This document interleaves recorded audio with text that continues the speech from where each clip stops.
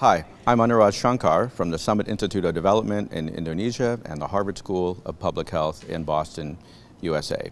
We have created the Golden Generation Project that uses Open Smart Register Platform technology, also known as OpenSRP, to utilize the data and information from frontline health workers more effectively.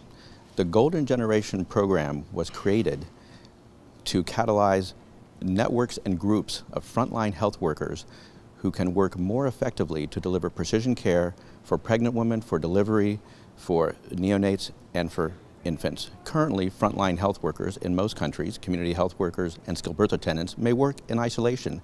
Their data are not shared or used optimally. The Golden Generation program is a game changer, using apps for tablets and phones that enable pervasive sharing of information between frontline workers, predictive analytics, chatbots for conversational exchange between clients and health workers, and tracking of pregnant women and their children through predictive analytics.